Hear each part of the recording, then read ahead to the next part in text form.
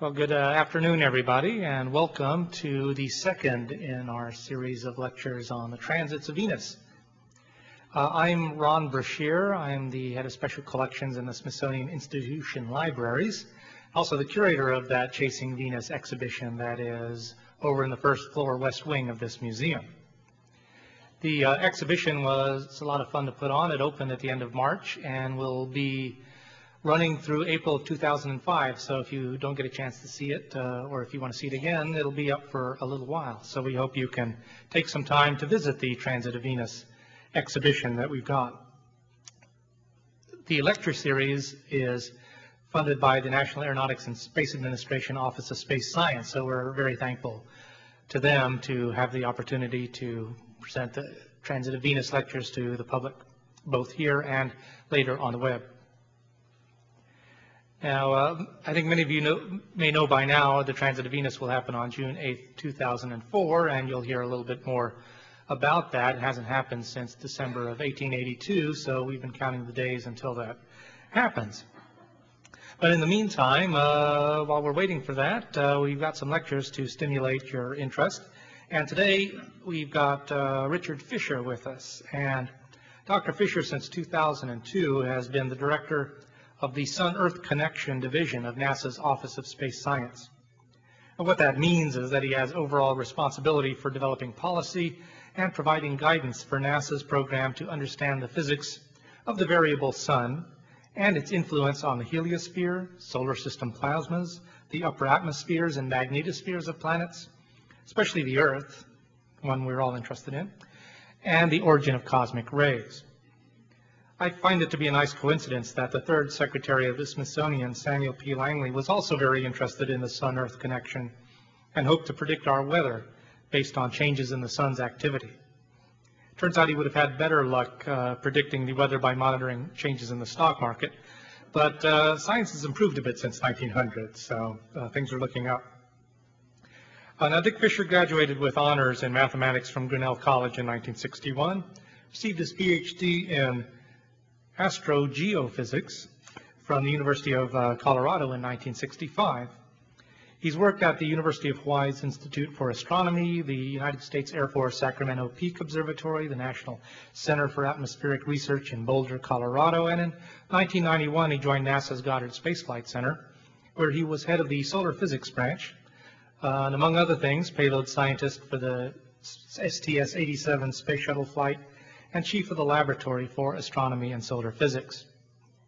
Now, he also gained an interest in Captain Cook and Cook's voyage back when he was at Hawaii in one of his first positions out of college. Now, of course, Captain Cook perished in Hawaii. Fortunately, this same fate did not befall our speaker tonight. So he's here to talk to us about, in Endeavor's wake, the 1769 Transit of Venus.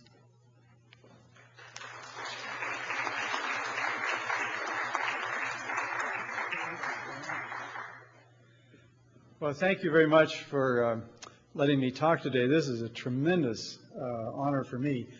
As a young person, I had a job building and sighting telescopes on the mountaintops of Hawaii.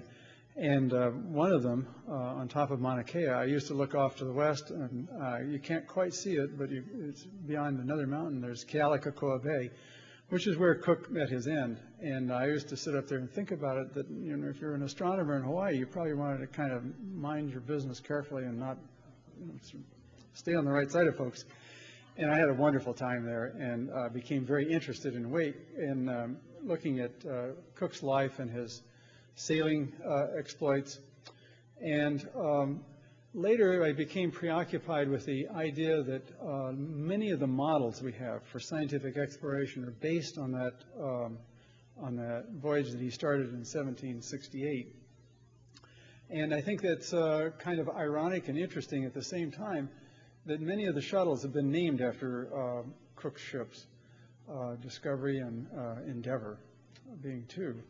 And I always thought that maybe if I had a good relaunchable spacecraft, maybe we ought to call it the Resolution. And you mentioned STS-87, and in point of fact, like the Resolution, we lost that payload for a while and got it back, and it was kind of interesting. Anyway, what I'm going to talk to you today is about a number of things. One of them are just the factual things about the transit in 1769. I'm also going to underline that this is a model, this model of exploration, complete with its embedded issues of the tension between discovery and science, is a theme which is played out over and over in history, in Darwin's life with his Captain Fitzroy also. So let me start. The beginning of the 17th century, science had taken some enormous steps, and it was becoming clear that we were able to orient ourselves where we were in our solar system, what the nature of our solar system was, develop the mathematical tools that would allow us to predict, allow humans to predict what was going to happen. And one of the first big events of practical astronomy was that a young man, Jeremiah Horrocks, which you may have heard about, came upon a scheme for predicting when Venus would pass between the Earth and the Sun. And he actually managed to do this. The hallmark of all good science is that you have a good prediction of something. And he was able in his own observatory to see that that was so. He verified it. Well, Halley was an important astronomer at the time. The quest was for longitude and how to navigate. And he realized that it was then possible to take an observation of Venus moving in front of the Sun and to scale the solar system, to measure it in some unit that we know about. And the unit that you would use would be the diameter of the Earth. But that's measurable in miles or meters or whatnot. And you could actually know something about how far planets and the Sun was away. This became a kind of an international goal, scaling the solar system. And I got to tell you, you have a wonderful, wonderful exhibition outside. Things I didn't know about that the Dibner Library has. And in it is Halley's article where he describes how you could use this and do it. It was a prediction that he made that there would be transits. And because of the resonance between Venus's orbit and the Earth's orbit, they occur in kind of an irregular pattern, but it's periodic, where there are 8 years between a transit, and then 105 years, 8 years, 121 and a half years. And so that means that only once per century do you have the opportunity of seeing a good transit of Venus. Now, Halley died in 1742 without ever seeing a transit, but he recognized the opportunity, and he clearly gave a method for how to measure the distance from the Earth to the Sun. And he also did an error analysis and said you should be able to set this to 1 part in 500, which is pretty precise. And this is sort of the language of a transit. I keep saying transients because that's a different kind of solar event. But a transit is when a planet passes between the Earth and the Sun, and the language of it is that when the edge of the planet, which is called the limb, touches the limb of the Sun, that's the first contact. And then second contact is when it's completely inside the Sun's image. And third contact is where it just starts to leave, and fourth contact is where it's just left. And this is a terminology that goes on and on with eclipses and anything where there's an occultation, lunar occultations. So this is sort of conceptually what a transit looks like. Now, I'm not going to describe the process by which you make a measurement and come up with a distance, but it involves kind of a straightforward idea that if you were on one side of the Earth, let's take this observing position up here at the north, and you looked across the interplanetary space and saw Venus, you would see a spot on the Sun behind it, and it would be, let's say, right there. Now, if you were on the other side of the Earth and took another look, you would look past that point and see a different spot on the Sun. And this angle, this embedded angle in here, is called the parallax, and it's related to how far it is from the Earth to the Sun, or the Earth, any one of these dimensions.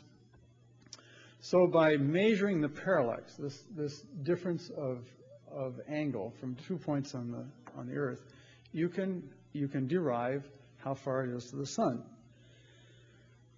Well, in a general configuration, in the June 8th transit. And now you know that there is a good reason, and it's the frequency of the transits, that there is no human on the planet alive today who has seen the last one. That was, my grandmother was born in 1881, the year before the last one that was visible. And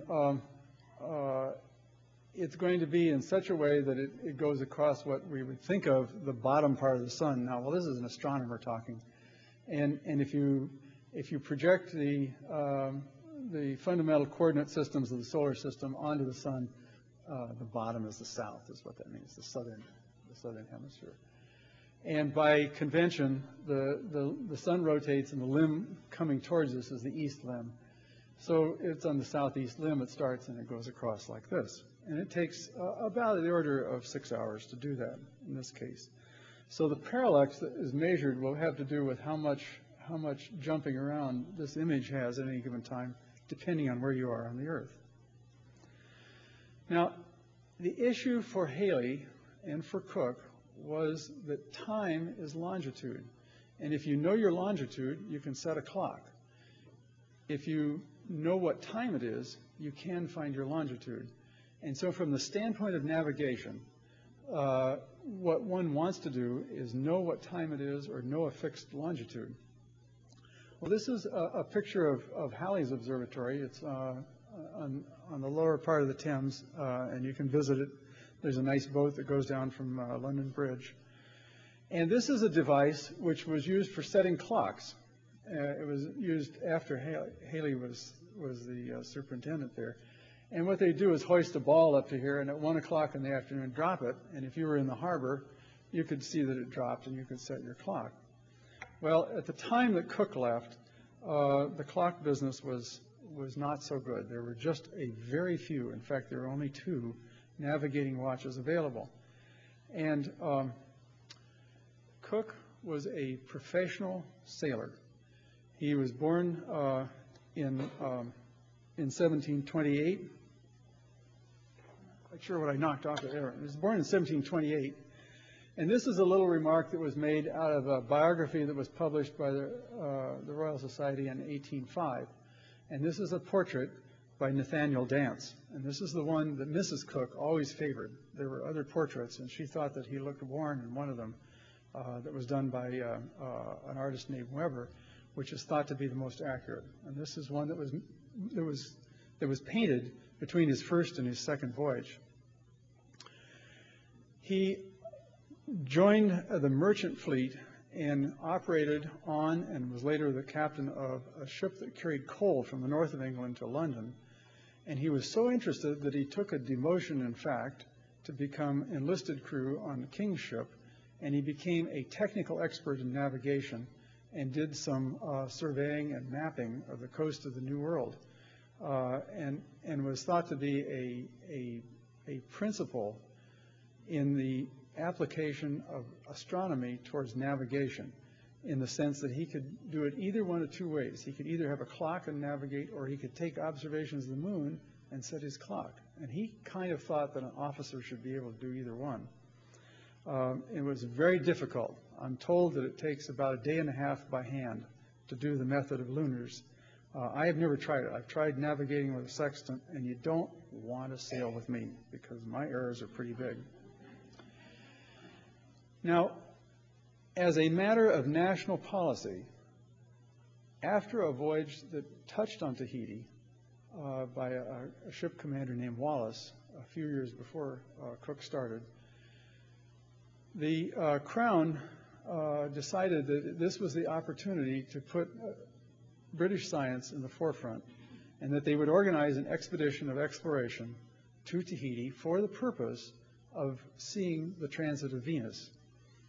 And they didn't particularly know what that meant. They had another naval officer named Green, who had been at the Royal Observatory, and Green was obviously a candidate for being assigned to go with Cook. And there was another dilettante, and I say that not in the pejorative sense, but a polymath, a person with wide Catholic interest, by the name of Joseph Banks, who was a rich young man. He was independent of means, and his family had practiced in the grocery trade. And he had a passion for natural history. And he offered to pay his own way and to take with him a set of supercargo of artists and naturalists on this voyage of discovery to see what they could find. Now, this is the theme that I'm really interested in life, which is the tension between formal exploration, which is risk adverse, and discovery. And the scientists, of course, don't know that there are any boundaries on anything. Nothing is forbidden. Try anything, for goodness sakes.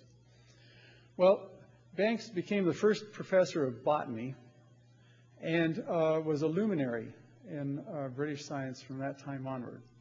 And he and Cook became fast friends on the voyage. And this is what always happens, and I've seen this in my career between the technical members of a shuttle crew and the professional flight officers, that once you're embedded in it, you can't tell. And they both go native the opposite direction, and it's one crew, and it's just great. I mean, common sense would tell you that would be the case. But sometimes people worry about this tension. And he personally enlarged the list of known plants as a result of this voyage by about 10% of what was known at the time. There were about 10,000 plant species known. Now, Cook set sail in 1768. It was kind of got a late start.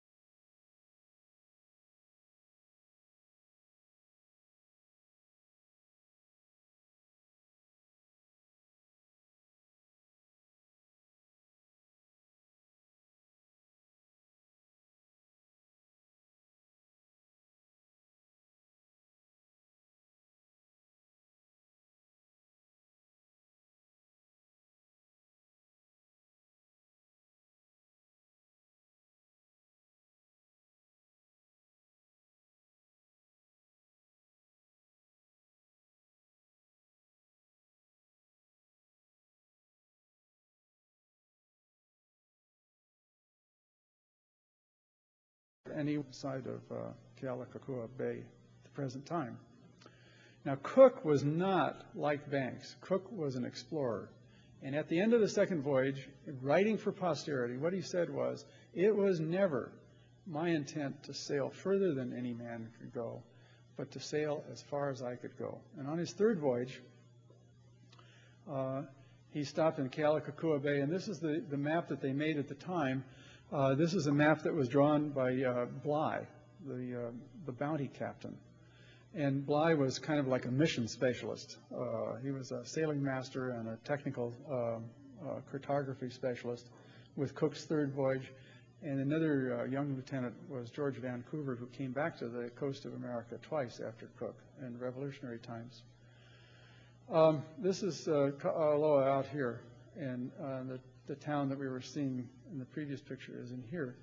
And on the 13th of February, sometime the night of the 13th of February, the cutter was stolen from Discovery. It was on shore.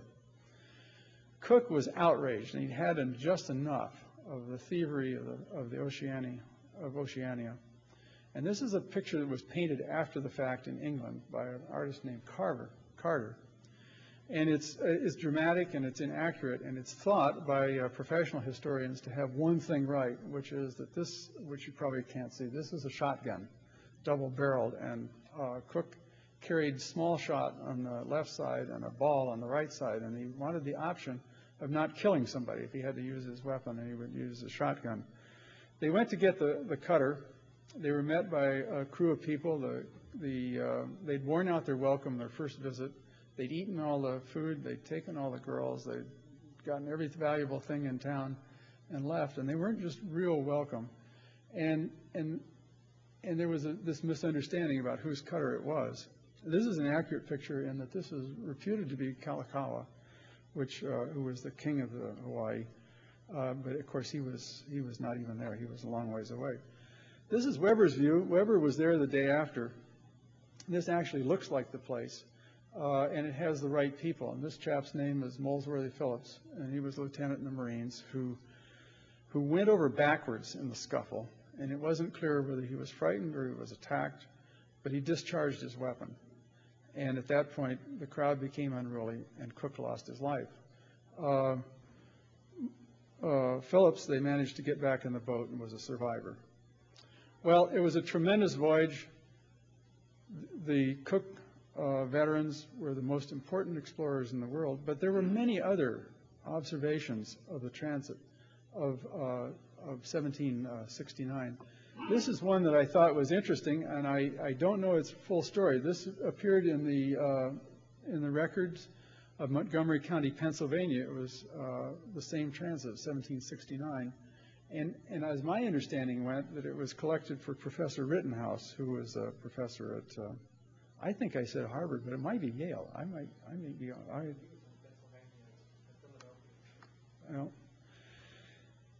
This is a prospectus of the transit of June 8th, and it's also plotted the one that's 8 years later for, let's see, no, I'm sorry, this is the one that occurs 8 years later. And so this is what is expected to be seen.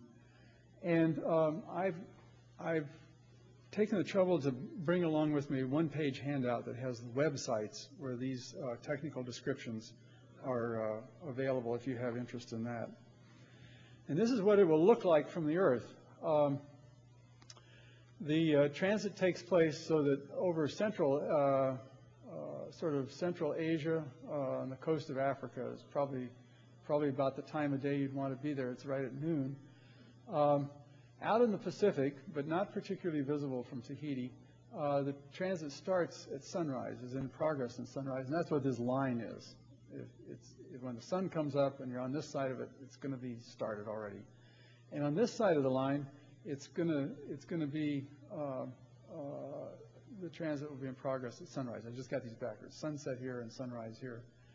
And so for viewers in North America, particularly along the East Coast, we'll be able to see a little bit early in the morning on June 8th for maybe about an hour. I think it's about 5:30 in the morning in New York. And if we were fortunate, maybe we'd be able to see it here.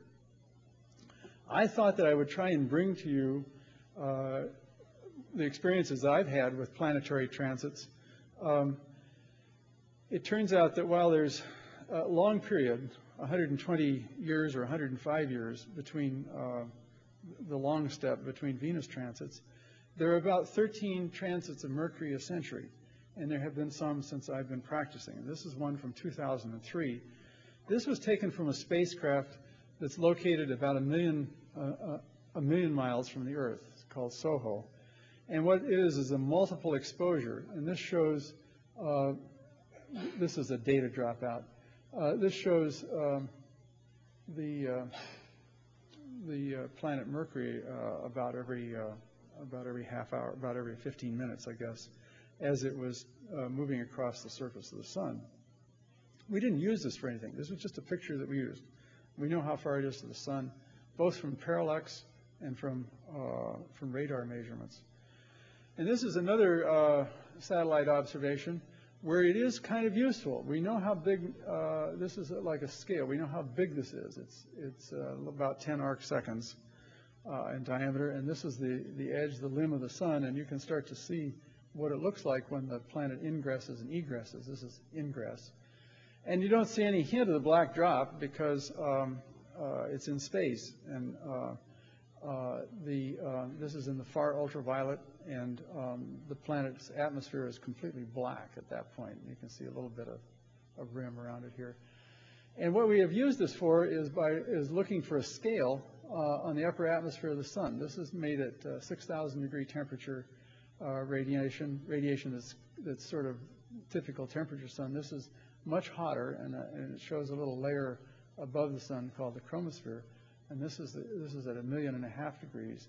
And so these pictures have been useful for scaling the atmospheric features of the sun, not particularly of the planet Mercury, which doesn't have much of an atmosphere.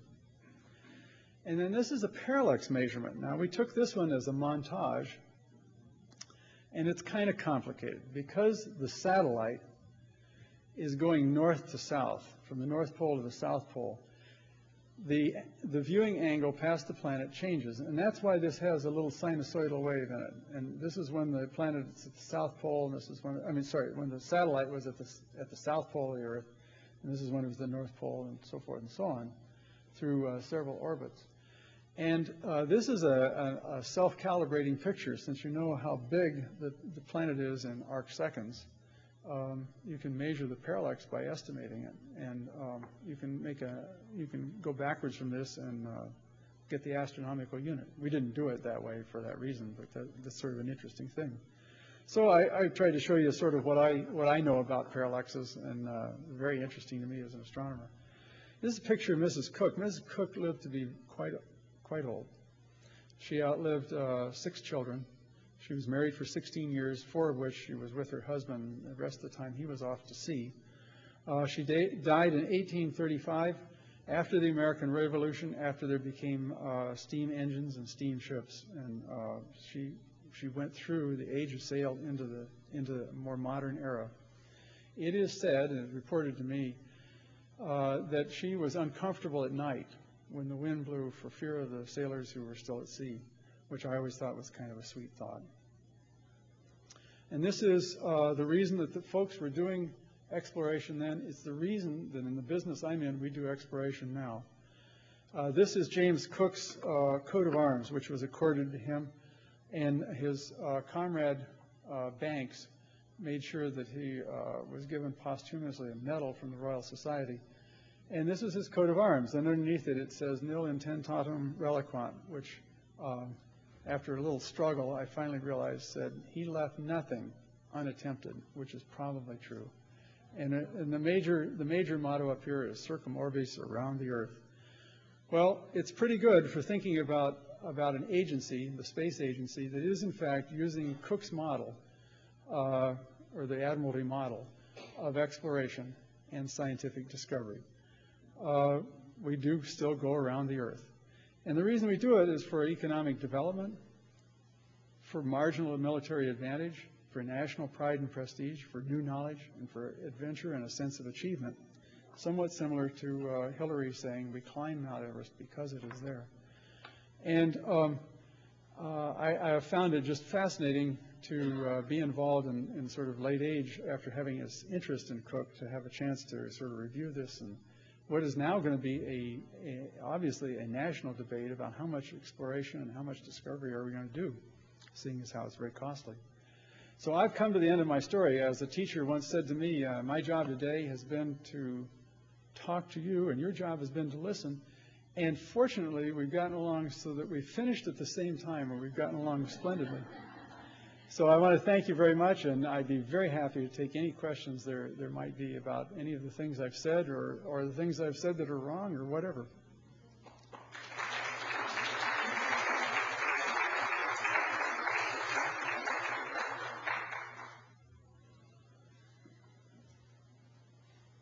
Sir. I read that Green perished by putting his feet on a pole, but the description ends there, so I don't know exactly what happened. Did he literally jump off the ship, or did he? Well, here's the short answer. I don't really know. It is abundantly clear from the study done by a New Zealand historian of some fame, J.C. Beaglehole. And Beaglehole, I commend you to read. It's a wonderful book. Has done a history of Cook. And Green had an unhappy life. He thought he was slated to become the Astronomer Royal. And he'd worked for 2 of them, and he'd wound up in the Navy and sent to Tahiti as a subordinate to Cook. And he thought that there was a main chance for recovery of his career and opportunity for fame. And he was despondent after their rather meager results that they got on the transit of Venus. So it's unclear. He was in poor health to begin with, and then they were all sick later when they got to Java. And I don't know is the answer. There's the same kind of mystery about Cook's elder son, who became a commander in the Navy and was lost in a boating accident, was the way it's usually said there. And it turned out he was on the way to his ship at night, and he made arrangements to be carried out by the people who were running the water taxi service. And they couldn't find them the next day. They found his body. He had a dreadful head wound, and it was thought that he was lost at sea while trying to get to his new ship, and he didn't have a coin left in his pockets. So there was kind of a euphemistic way of reporting things. I probably talked more about this than I have exceeded my knowledge, but that's my opinion. Yes, ma'am.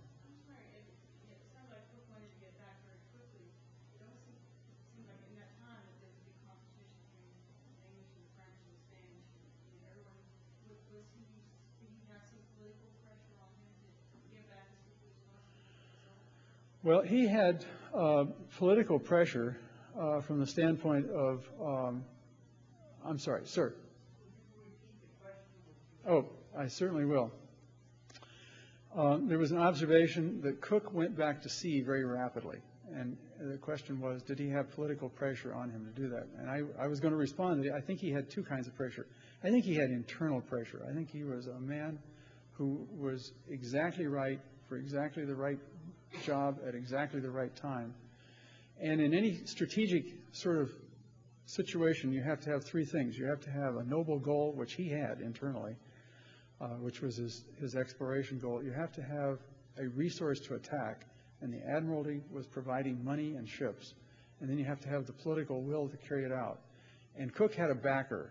It was the first Lord of the Admiralty and the Earl of Sandwich, who he named the islands of Hawaii, the Sandwich Islands, after his patron, who was a wealthy nobleman. And so I think there were both kinds of pressure. And there were an enormous number of voyages very rapidly between sort of 1745 and 1880. By 1880, the exploration had pretty well dampened out, and the exploitation of the Pacific, both from the standpoint of the development of Australia and colonialism, had sort of been undertaken. And so it was a very rapid time. There was a lot of expansion. And I'm not sure I answered your question, but I talked about it.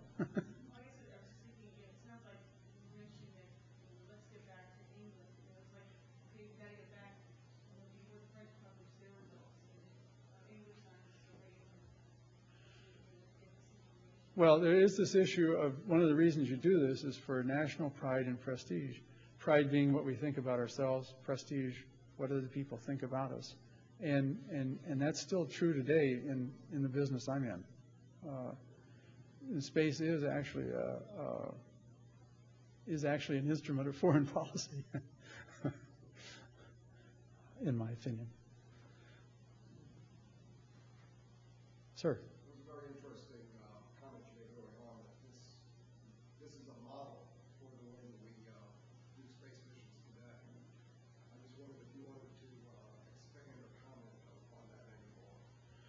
Well, I think that, okay, the question was, could I expand on the model of the Endeavour's voyage in 1769?